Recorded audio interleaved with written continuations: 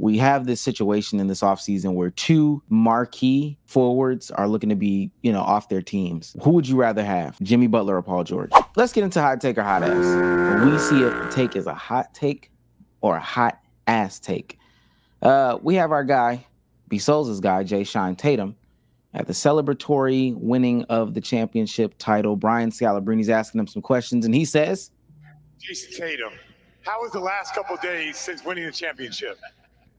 And unreal. Still doesn't seem true, but just trying to stay in the moment, honestly. And you guys jumped on a flight to Miami right off next day? A couple hours after, actually. You guys been on a lot of trips to Miami, a lot of hard-fought trips to Miami.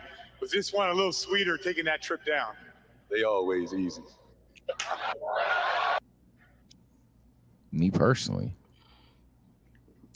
Talk about having them on your mind.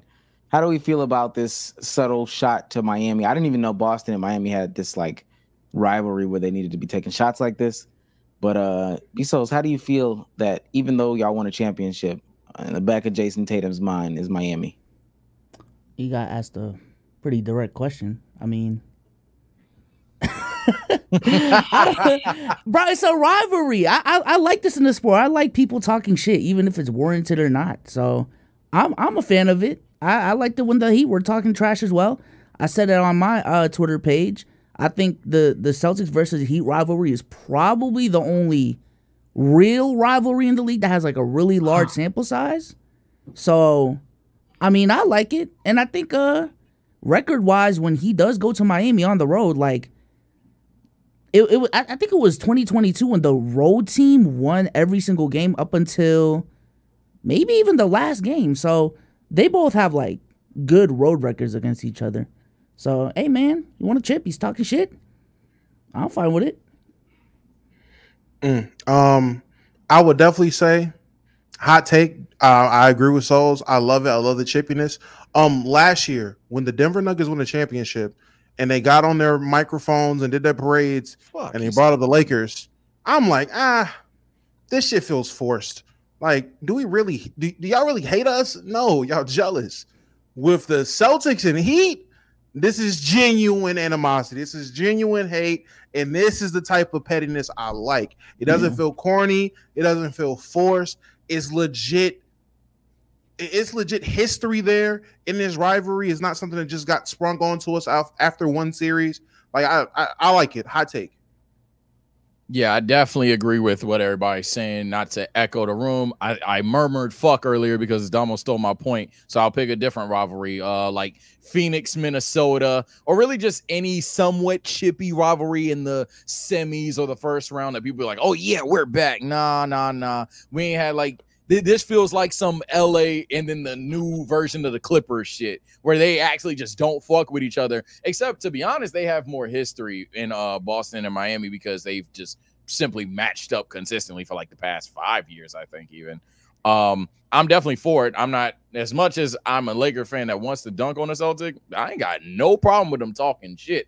That's why I'm like, damn, I need this offseason to hurry the fuck up so we can start talking basketball again because I talk shit too. I mean, I did. So I'm not mad at anything Boston's doing in regards to dunking on Miami, especially when maybe I don't want to go into my hot take yet, but especially when that Heat culture, we might gotta take a calm little revisit at that. Because in hindsight, damn. What? Dang, we gotta revisit them. Yeah, that's crazy. I can specify what I'm saying now, but then I gotta come up with another hot take. No, save it. I'll say the only thing that, I mean, it just feels forced. Now, I understand what we're saying. This is the only real rivalry in the league. We had Damo on here a couple months ago talking about Anthony Edwards and the Washington Wizards or some shit like nobody knows about what that is. Nobody. What? Who was it? Who was it? Just put it on him, man. Damn. It was Anthony Edwards and who? I was saying that there are actually more storylines than Damo. credit for. What was the storyline, gang? What was the storyline? I forget what it was months ago, Omar. I can't remember off the top of my head. It sounds weak as It was Anthony Edwards. Weak. The season's over, man. I don't. It was It was Anthony Edwards and the taco stand man from Detroit or some shit like that. Like it was a weak one. It was a weak one. Wasn't it Ant? Someone in the chat said it. Wasn't it Ant versus Shea? It might have been versus the Wizards. Didn't Ant say like he plays ass against the Wizards? Yeah, it was the Wizards. It was an East Coast team for sure. Had some back and forth. No, I know Ant had some words about Shea whenever they played the Thunder. Then someone in chat. What are you looking at chat at? I got my phone on my hip, like on my leg. Okay, I'm good. Right. I'm good. You see how I'm not really. It's in the peripheral, and I'm still in the camera. No, I'm just saying. I'm like, okay, you making this up. Nonetheless, but yeah, this feels like a real. This feels like real beef, real sausage. Grant Williams is a bitch, even if he's not on Boston to this day. That's the way that they feel, and because Grant Williams is Jason Tatum's guy, he's got to get back at Jimmy Butler for that. I get it. Miami been talking shit too. Not even. It's really just Jimmy. I can't lie. Because I think after they won game 2 against us, like Jimmy put up that whatchamacallit, that Instagram post of "Don't let us get one" with his face photoshopped on Jaylen Brown. So, I mean, motherfuckers didn't find that corny. So, hey, it's just a fireback, man. I think Jimmy Butler's a dog, and maybe that's it. I think Jason Tatum is, man. He's been on a clip hunting tour. He's Neon. He's Jack Doherty. I just crazy. You're not gonna say nothing about that. That's crazy. I just don't. He has been clip hunting, man. I can't even deny it. He's been nasty. It's been he deserves it. I'm so mad. I'm defending. Hey, it's not a deserve or not, bro. It's just he's been clip hunting. I fuck with it. Honestly, I fuck with the clip hunting. I will clip hunt too. I will clip hunt too if I got my victory when I was getting my victory laps in. I will clip hunt too. I just want him to quote himself. That's the only thing. He's quoting everybody else. Stop it. That's what I'm saying. She's not even trying to, come with some original. Even Brian Scalabrine tried to throw. Is it a easy flight, Jason? Like, come on, bro. Okay, all right. We'll get up out of here. We're gonna talk about some trade rumors, not some trade rumors, but some destinations. Speaking of Jimmy Butler reporting, this is from Howard Beck. Jimmy Butler will be traded. Rival executives have been buzzing about it for months. For all the obvious reasons, Butler is about to turn 35 with a lot of hard miles and a lot of injuries. We got to have the questions about, Jimmy Butler, have that conversation. I want to kind of start it off with, though, we have this situation in this offseason where 2 marquee forwards are looking to be, off their teams. Who would you rather have? Jimmy Butler or Paul George? Go. Depends on the situation, but I feel like for more teams, Jimmy Butler probably fits better. Or they need a Jimmy. I actually disagree. I was gonna say, I guess peak talent for peak talent, you may be able to argue a Paul. Oh my God, fucking English. I think peak talent for peak talent right now, you might even be able to get away with arguing a Jimmy Butler because of inconsistencies in the playoffs versus. All right, yeah, he's just typically not that guy. Granted, he was not supposed to be a number 1 in Paul George. However, who fits better on most teams? Definitely Paul George for me. I would definitely say Paul George fits on more teams, skill for skill. He's the more skilled player, so more teams would, benefit from his play style. Jimmy Butler fits in a finite amount of places. He fits with a certain cast of people. Jimmy Butler's that guy that just can't work with anybody. He's like a Kobe mentality. Like everybody couldn't play with Kobe. Like certain people, it just ain't in you to play with Kobe. I think that's the same way with Jimmy Butler. You need a certain type of wiring to play with Jimmy Butler because he's a character. So what are these places that we're thinking of where PG fits better than Jimmy? Because the number 1 place that I'm thinking of that both of them would be beneficial is Philly, and I think they need a Jimmy Butler more than Paul George. I think. Let me say this. Let me say this. I would actually even disagree with what Damo just said, only because a lot of these people need some sort of leadership on their team, and Philly was going to be somebody that we brought up. But if we talk about the teams that are looking at adding these players, I think Philadelphia needs that leader, that dog, that whatever the case may be. We heard that Angel Reese clip from yesterday. I'm a dog. It's just him, me. I think Jimmy Butler would fit perfectly there. Indiana, I think they they need that as well. Like if we're having a conversation about him joining Indiana and damn near any other team that I could think of that would be in the hunt for like these types of players, Paul George even might be younger than Jimmy Butler. I really wouldn't care just because of the scary stuff Paul George has been saying in the offseason. I need that dog as Jimmy Butler, man. I think he fits everywhere more than Paul George does. Everybody doesn't react well to having a dog in their locker room.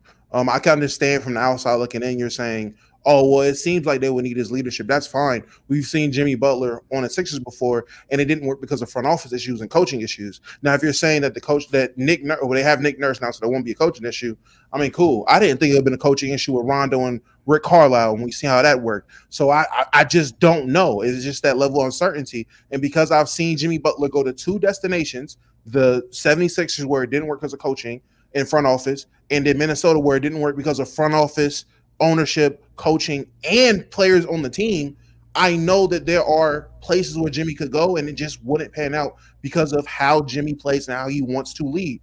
He said it when he went to Miami. This felt like home because they do things this way. Now, if you send them to somewhere like Indiana, yeah, they do need a dog. That's why they got James Johnson, because I don't know how Indiana practices. I don't know how Indiana prepares for games. And if they don't prepare how Jimmy prepares, Jimmy's not going to like it. And I don't care if Jimmy Butler – I feel like Jimmy's one of those people where if he's 30, 35, or 40, he's going to bring the same level of intensity, passion, and leadership that he always going to have, whether he can produce like that or not.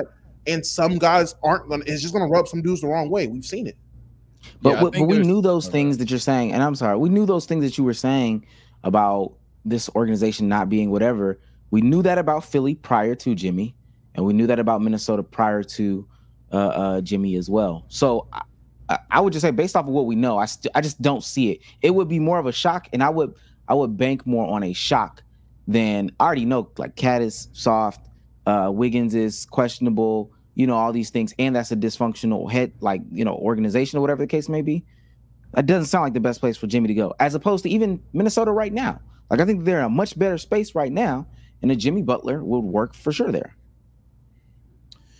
For me, I think it's a matter of, does X team need a leader, and does X team need a leader, whether it's on or off the court? For example, and this is completely hypothetical, but like a Thunder, a Nuggets, a Mavericks, even like a LA, for example, I don't think they need a Jimmy Butler in there. I think all 4 of those teams would greatly, like absurdly benefit with a Paul George in terms of skill set, in terms of personality in the locker room. He's not going to try to head honcho it up. He's not going to try to change what you got going on, turn it.